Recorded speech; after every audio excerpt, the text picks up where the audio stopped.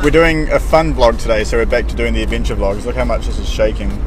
We're going to Kapiti because it's nice out there and it's a beautiful day, so why not go to the beach? It's a brilliant day, look at it. What we're going to do at the beach is we're going to dig holes and build sandcastles. Sandcastles. With us today we have Adam. I just ran a fucking red light. Pranav. James. Charlie. When I get to 200 subscribers, I'll do a giveaway. Cool. Might just be a bag of chips or something. No, there we go. If I make it to 200 subscribers before Christmas, I'll do a giveaway and I'll give away some food. If you want to enter the competition, you have to subscribe, like this video, and comment.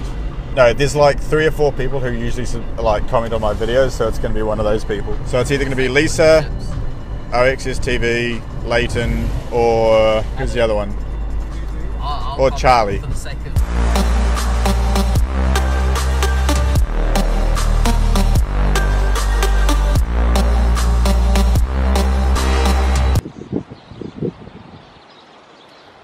Look at all those chickens!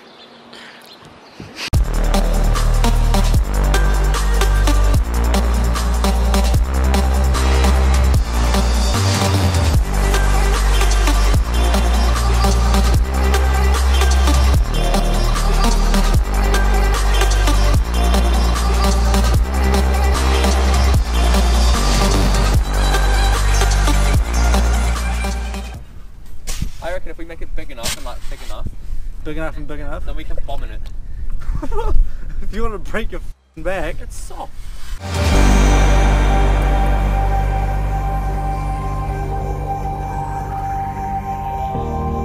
Well, the plan was to build a sandcastle, but we just dug a fucking hole instead. That's impressive. Put it in, put the stick in. we've done pretty good. That's pretty big. I'm proud of this effort. That's a decent hole. Yeah. Right, let's go to the pool. Almost went to Spain. Adam decided that it would be better to go through the river. And right up there's Pranav on the bridge. We could just kind of cross that. About to rip a manu. Ah. Oh, it's cold. Adam, you know what's going to be in here? Eels. Like right over there. Big fat eels. Oh, that was all good. Going to the beach, I thought we were going to get like some really cool beach footage, but it was too windy, so we hid around there and just dug a hole instead. And now we're going to the Coastlands Aquatic Centre because they have a hydro slide.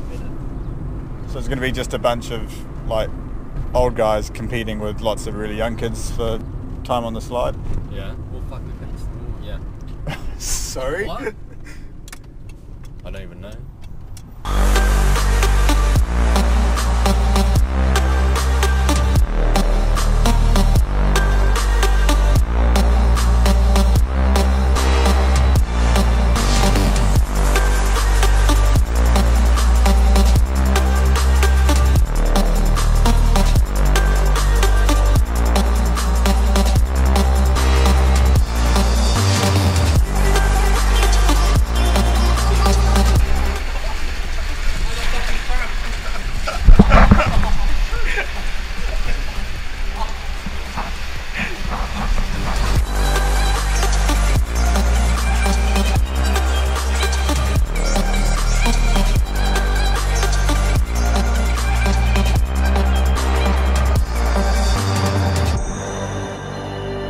What's I'm talking about? It's not that.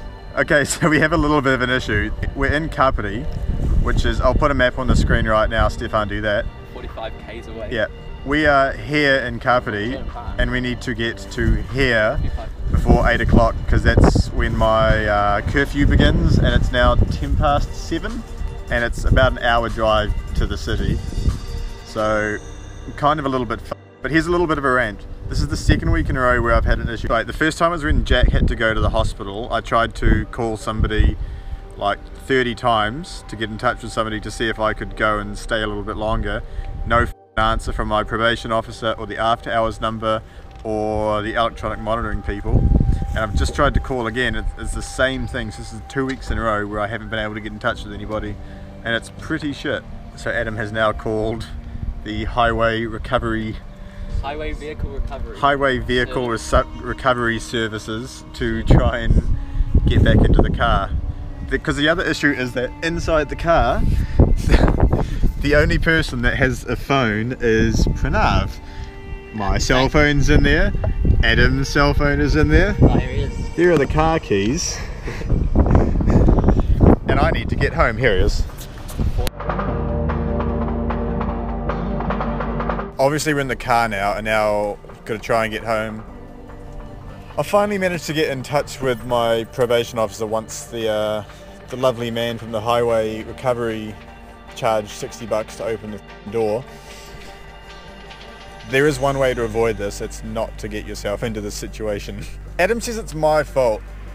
We were all out the car, and you're like, my window's open because you left your window open. And when I closed your window, I left my keys in the ignition. Okay, but my window was only open because you pulled up and then turned the car off straight away. Yes, that's my side of the story. You didn't give me a chance to. Didn't you hear me? I said about 10 times while we were in the car, I said, Adam, the window's... No, I said, Adam, the window's still open. Please let me close it. There will be issues if you don't let me close it. And you said, F*** off. And anybody who watches this who knows Adam will know that's a true story, because that's what he says. He says, F*** off. Or nah.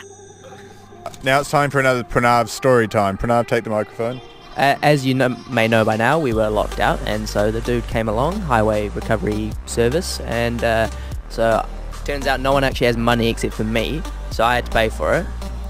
Obviously the guy didn't take card, which is weird. We thought he was joking, but no, seriously, he doesn't take card, only cash, only 50.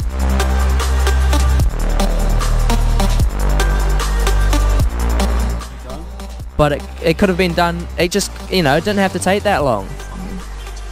It was a bit annoying, and I kind of thought, hey, we had to leave as well. So yeah, that is my story.